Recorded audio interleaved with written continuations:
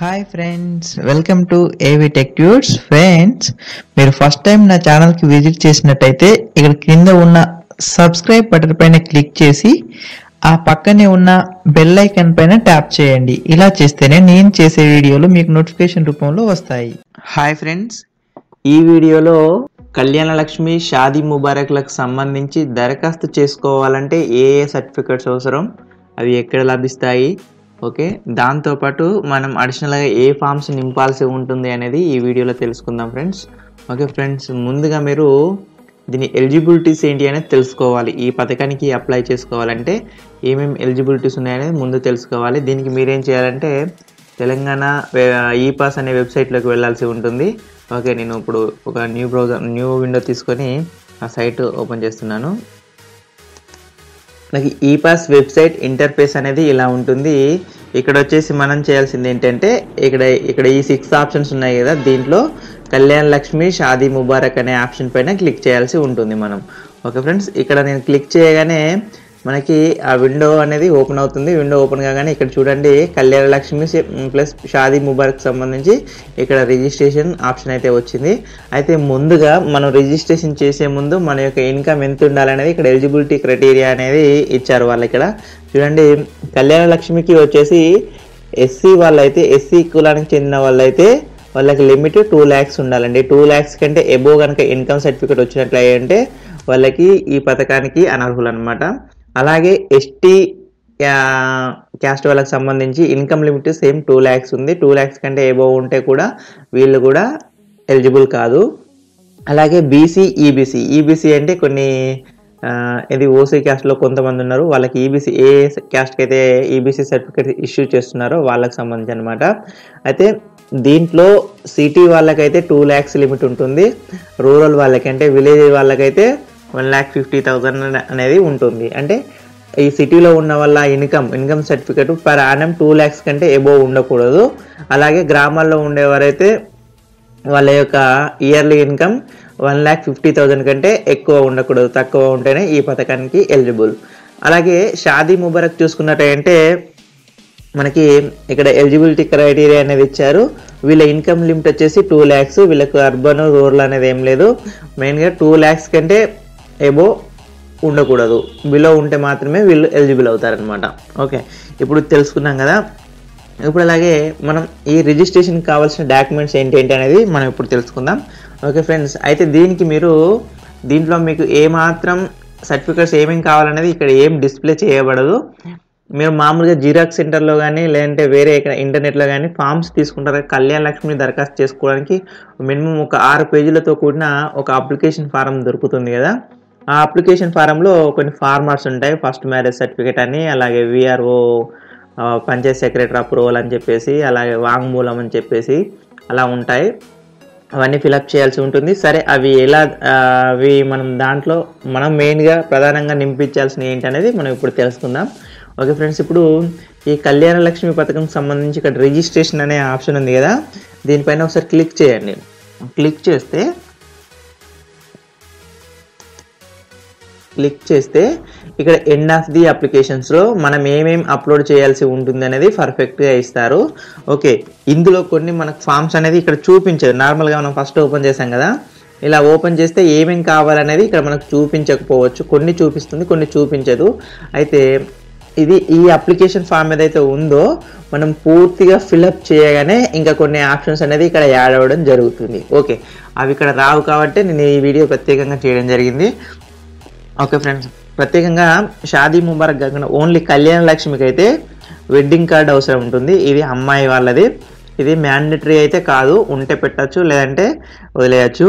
అలాగే ఒకటి marriage photo పెట్టాల్సి ఉంటుంది. మ్యారేజ్ ఫోటో అంటే వీళ్ళు తాళి కట్టింది లేదా ఇద్దరు దండలు మార్చుకునే ఫోటోలు ఉంటాయి కదా, ఆ ఫోటో పెట్టాల్సి ఉంటుంది.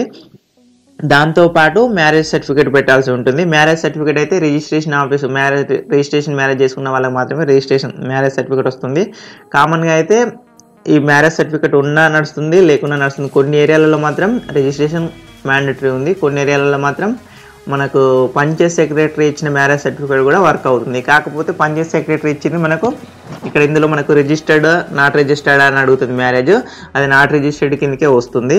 కాకపోతే మనకి ఇక్కడ సర్టిఫికేట్ ఏం అప్లోడ్ చేయాలని చెప్పేసి ఇక్కడ మ్యారేజ్ సర్టిఫికేట్ అప్లోడ్ చేయమని చెప్పేసి అందరూ అడుగుతుంది. కాబట్టి మ్యారేజ్ సర్టిఫికేట్ దగ్గర ఈ మన విఆర్ఓ ఇచ్చే మ్యారేజ్ సర్టిఫికేట్ అప్లోడ్ చేయొచ్చు.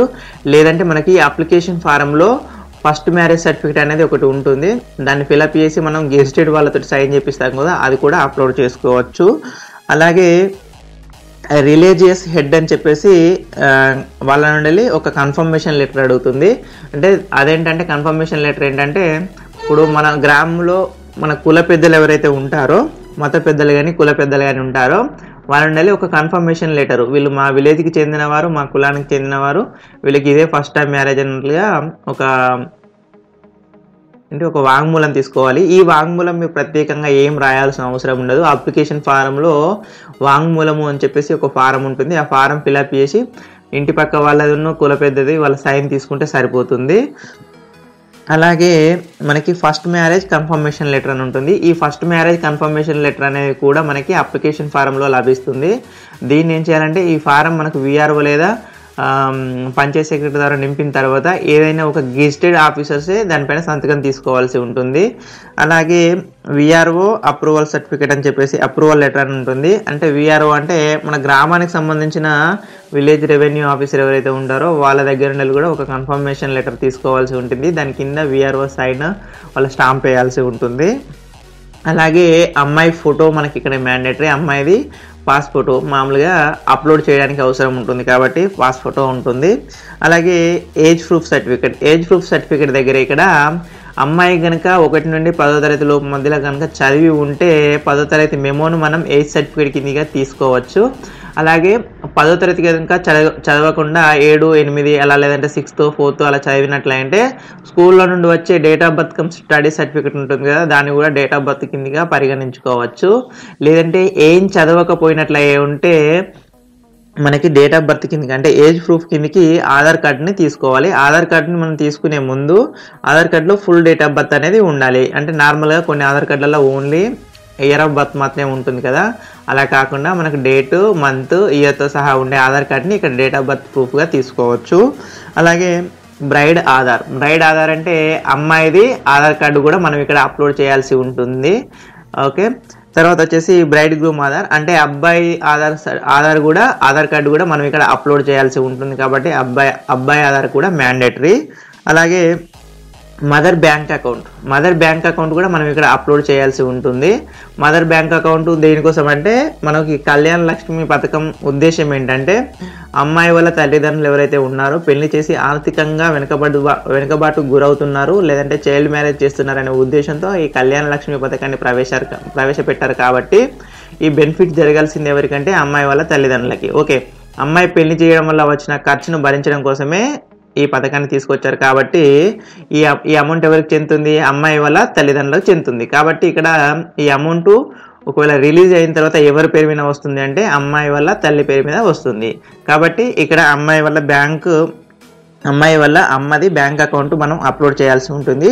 ఒకవేళ అమ్మాయికి అమ్మ కానీ నాన్న కానీ లేనట్లు అయ్యే ఉంటే ఇక్కడ మనం అమ్మాయిదే బ్యాంక్ అకౌంట్ అప్లోడ్ చేయాల్సి ఉంటుంది. అంటే అమ్మాయి అనాథ అయితే అమ్మాయి మదర్ది కాకుండా అమ్మాయి పాస్బుక్ డీటెయిల్స్తో సహా మనం అప్లోడ్ చేయాల్సి ఉంటుంది.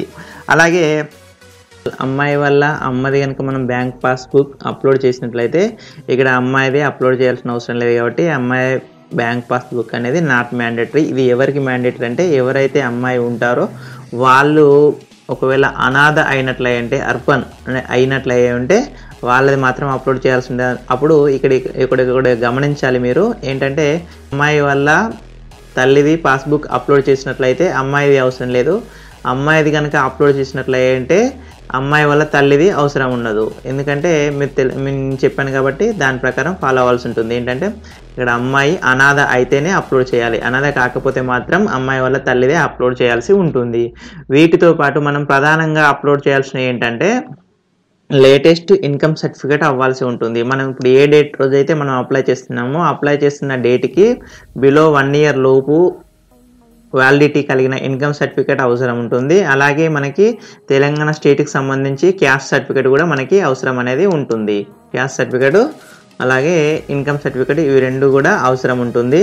అలాగే ఓకే, వీటితో పాటు అమ్మాయి కనుక అనాథ కానట్లయింటే అమ్మాయి వాళ్ళ మదర్ది మనం బ్యాంక్ అకౌంట్ అప్లోడ్ చేస్తున్నాం కదా, దాంతోపాటు ఆధార్ కార్డు నెంబరు మనకు అవసరం ఉంటుంది. ఆధార్ కార్డు కూడా మనం ఎంఆర్ఓ ఆఫీసులో లేదా మన సంబంధిత అధికారికి ఇచ్చేటప్పుడు అమ్మాయి వాళ్ళ మదర్ది కూడా మనం ఆధార్ కార్డు దానికి జత చేయాల్సి ఉంటుంది. కాబట్టి ఇక్కడ అప్లికేషన్లో కూడా మనకు అమ్మాయి వాళ్ళ తల్లిది ఆధార్ నెంబర్ అడుగుతుంది. కాబట్టి అది కూడా మీరు ఎక్స్ట్రా క్యారీ చేయాల్సి ఉంటుంది. అలాగే షాదీ ముబారక్లోకి వస్తే సేమ్ వీటితో పాటు మనం అదనంగా తీసుకోవాల్సిన సర్టిఫికేట్స్ ఏంటనేది ఇప్పుడు తెలుసుకుందాం. ఓకే ఫ్రెండ్స్, అయితే ఇప్పుడు నేను చెప్పిన సర్టిఫికేట్స్ ఏదైతే ఉన్నాయో అవన్నీ యాస్టీజ్గా తీసుకోవాల్సి ఉంటుంది. వాటితో పాటు మనం అదనంగా తీసుకునే సర్టిఫికేట్ ఏంటంటే వీళ్ళకి మజీద్ అనేది ఉంటుంది కాబట్టి మజీద్ నుండి ఒక సర్టిఫికేట్ తీసుకోవాల్సి ఉంటుంది. అలాగే వాళ్ళకు కూడా రిలీజియస్ హెడ్ వాళ్ళ మత పెద్దలు ఎవరైతే ఉంటారో వాళ్ళ దగ్గర కూడా మనం సర్టిఫికేట్ తీసుకోవాల్సి ఉంటుంది. ఈ సర్టిఫికేట్స్ ఉన్నట్లయితే ఈ సర్టిఫికేట్స్ అన్నీ ఉంటే అయితే ఇవన్నీ మనం మామూలుగా దరఖాస్తుదారుడైతే ఈ సర్టిఫికేట్స్ అన్నీ కలిగి ఉండాలి.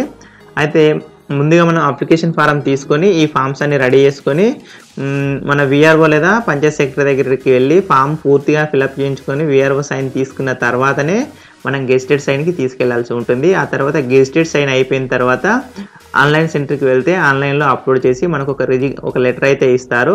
ఆ లెటర్తో పాటు ఈ దరఖాస్తును దానికి అటాచ్ చేసి మనం సంబంధిత కార్యాలయం అంటే ఎంఆర్ఓ ఆఫీస్లో సబ్మిట్ చేయాల్సి ఉంటుంది.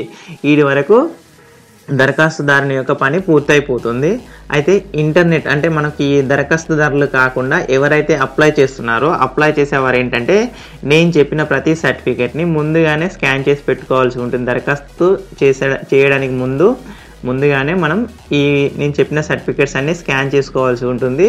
ప్రతి స్కాన్ కాపీ కూడా మనకు 50 to 150 KB మధ్యలోనే ఉండాలి. ఏ ఫైల్ అయినా సరే 50 KB కంటే బిలో ఉండకూడదు, 150 KB కంటే ఎబో ఉండకూడదు. అంటే 50 to 150 KB మధ్యలోనే ఉండాల్సి ఉంటుంది. సో ఈ వీడియోలో చెప్పిన లింక్ అంటే వెబ్సైట్ కోసం కింద డిస్క్రిప్షన్లో ఆ ఈపాస్ వెబ్సైట్ యొక్క లింక్ అనేది ఇవ్వడం జరిగింది. దాని ద్వారా మీరు ఈపాస్ వెబ్సైట్లోకి వెళ్ళిపోవచ్చు. ఓకే ఫ్రెండ్స్, ఈ వీడియో మీకు ఉపయోగపడిందని నేను అనుకుంటున్నాను. ఈ వీడియో కనుక మీకు నచ్చినట్టయితే లైక్ చేయండి, షేర్ చేయండి. అలాగే ఇప్పటి వరకు మా ఛానల్ సబ్స్క్రైబ్ చేసుకున్నట్లయితే వెంటనే సబ్స్క్రైబ్ చేసుకోండి. Thank you for watching this video.